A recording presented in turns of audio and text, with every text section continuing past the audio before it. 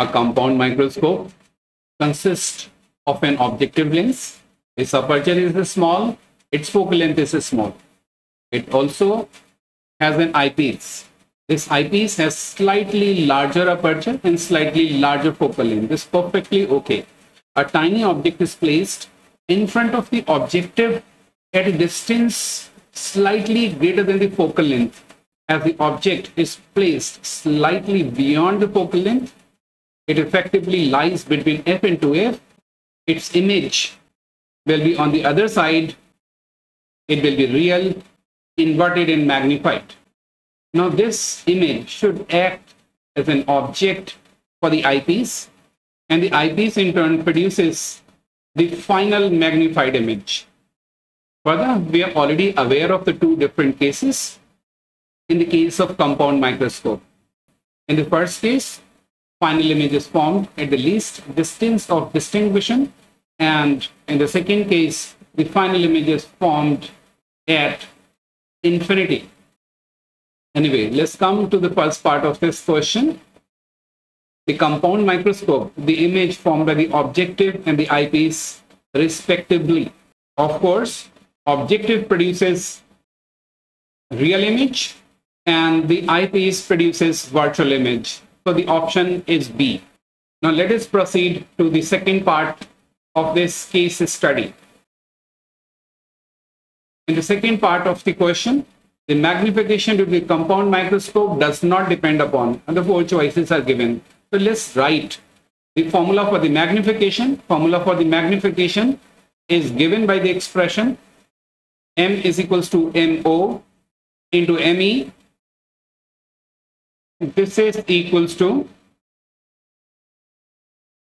L by FO multiplied by 1 plus D by FE when the final image is formed at the least distance of distinction, and this is also equals to L by FO multiplied by D by FE.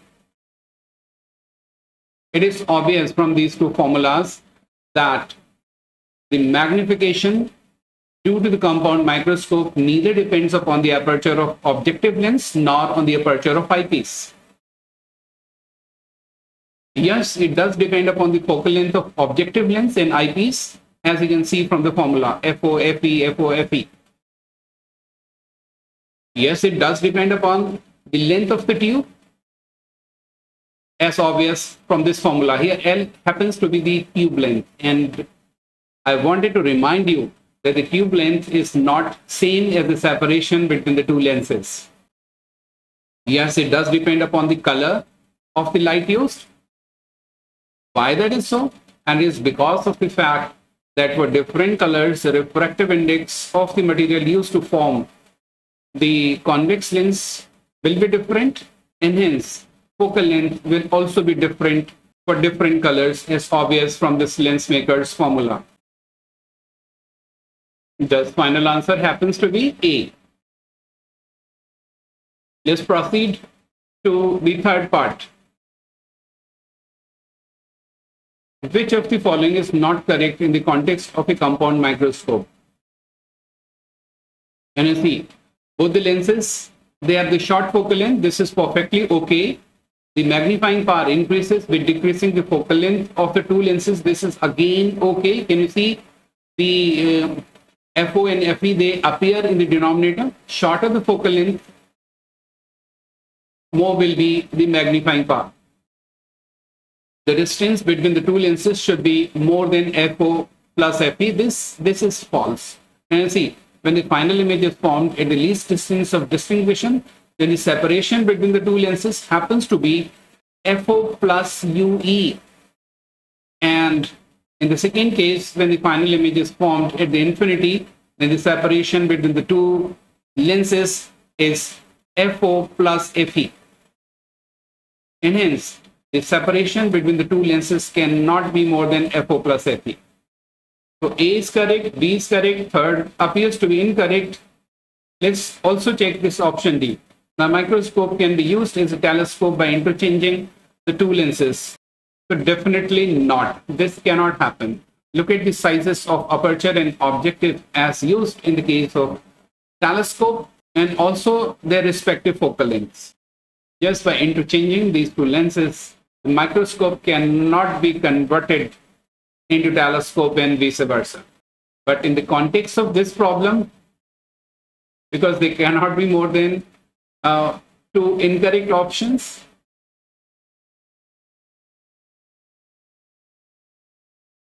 I should choose this as correct, but this is really funny.